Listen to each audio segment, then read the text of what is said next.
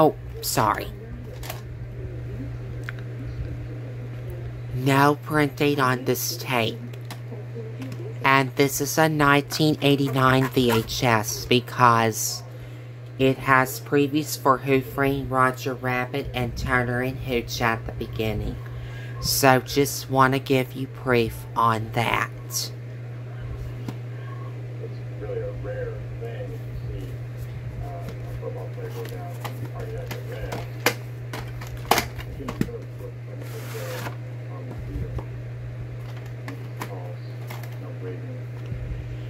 November 16th, 1994.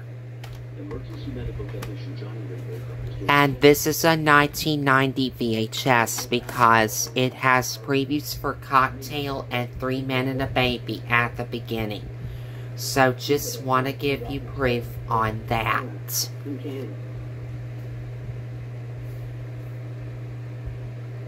And I know there's a 1989 demo VHS and 1989 Canadian VHS.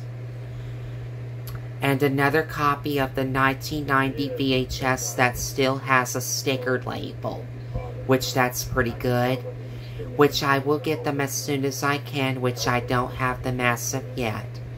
But even though I'm still taking a break from buying more tapes, VCRs, TVs, exciting new stuff, surprise videos, and VHS updates until further notice.